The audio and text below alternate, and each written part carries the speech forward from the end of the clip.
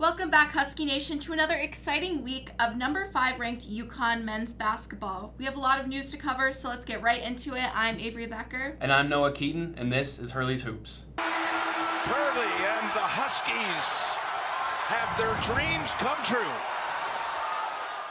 The UConn Huskies took on the Kansas University Jayhawks on December 1st. It was quite a night for Tristan Newton, who had 31 points compared to Alex Carabin, who only had 10 points.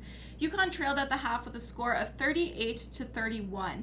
For both teams, it was extremely neck and neck until the very last second, until junior forward KJ Adams Jr. sealed the deal for the Jayhawks with 2 free throws at the end, eventually causing the Huskies to lose this game 69-65. It dropped UConn from a number 4 ranking to number 5 ranking and also snapped their recent undefeated streak. Kansas is now ranked number 2 in the nation after this game, whereas before they were ranked number 4. So Noah, how do you feel like the team played this game?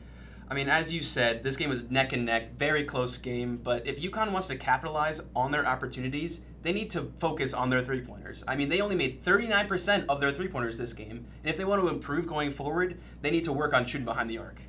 Going into the next game, on December 5th, the UConn Huskies went against the UNC Tar Heels, and UConn, coming off a loss against Kansas, they had some big shoes to fill against number 9th ranked UNC, first in the ACC.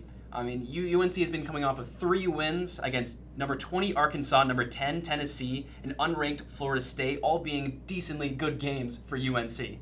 UConn had the lead going into the half by 5 points and never gave it up, winning this game by 11 points. Great win for the Huskies, and great win for Cam Spencer, who had 36 minutes on the court, 23 points, and a 47 field goal percentage. We also saw Alex Carabin with 18 points, 38 minutes on the court, and a 57 field goal percentage. I mean, this was a great bounce back win for UConn.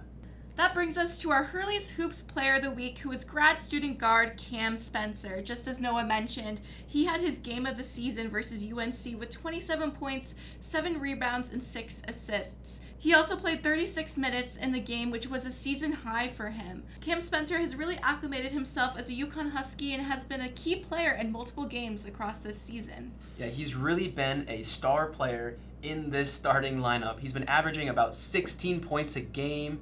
His three-point percentage is about 40%. He's been making just about 50% of his field goals. I mean, this guy, he's a solid piece for the Huskies, and moving forward, he will be key if we want to repeat.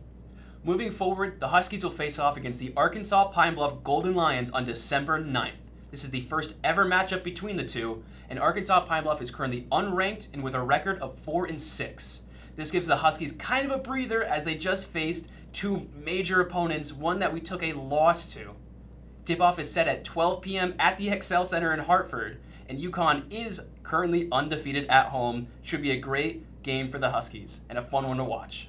Earlier this week, the team announced that when they play Xavier on January 28th, they will honor the 2003 to 2004 National Championship team at the Excel Center, which will also be a very exciting game to go to.